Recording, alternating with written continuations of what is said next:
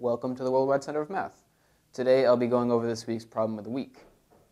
For the full problem and solution transcript, there will be a link in the description of this video.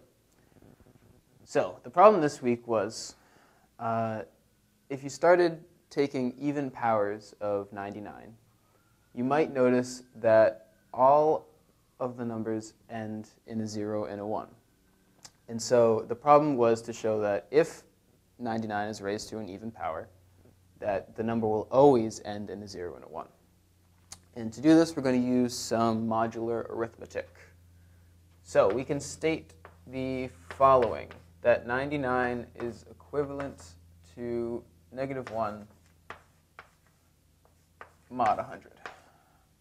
And we're using mod 100 because our number system is base 10.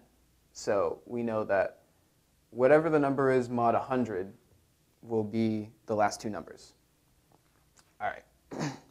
So, and we are going to define n as an even number.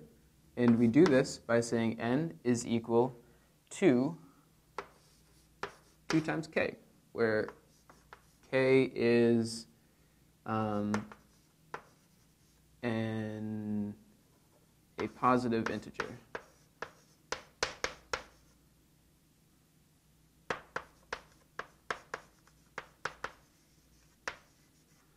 All right, so we raise 99 to the nth power, which is equal to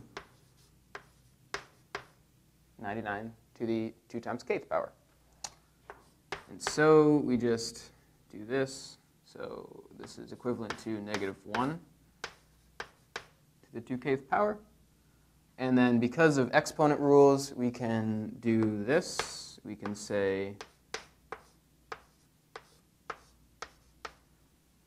this is equal to -1 squared, and then that to the kth power, which is just 1 to the kth power, and 1 to any power is always equal to 1.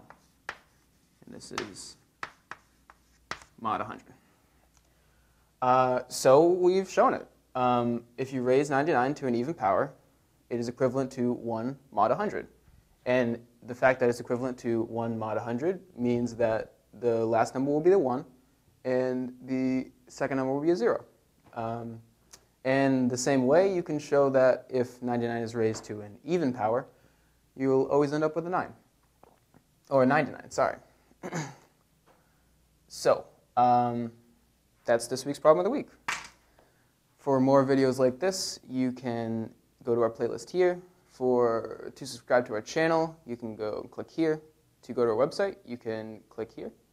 And if you're on a mobile device, you can click the top right-hand corner. There'll be an eye there with the same links as right here. Thanks.